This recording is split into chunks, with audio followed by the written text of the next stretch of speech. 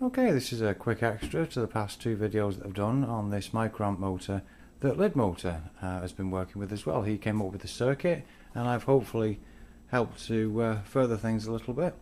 And this version is running from the emissions of a CFL light bulb.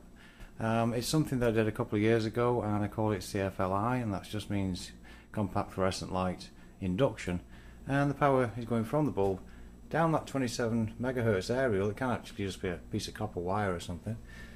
And then I've got two diodes. There's an AV plug, they're both facing opposite directions and tied at one end, and then the ground side of one of them connects to this heatsink here that's from an old Pentium 4 processor on the computer.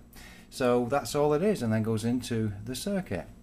And here is the original circuit diagram there, and you can see on the bottom left side here are the changes. It's just very simply those two diodes, the connection to the ground plane and the aerial. The 100 UF capacitor is already on the little board. And speaking of the changes though, I have now not got connected those two pickup coils.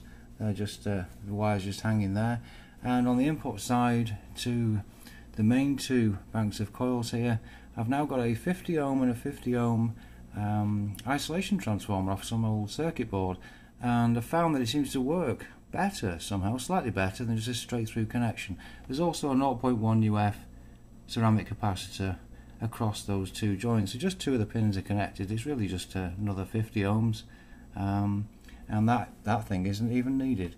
But as I say, this just makes it a very simple circuit again, and just shows how it can run with that slight change with the two diodes, the aerial and the ground plane.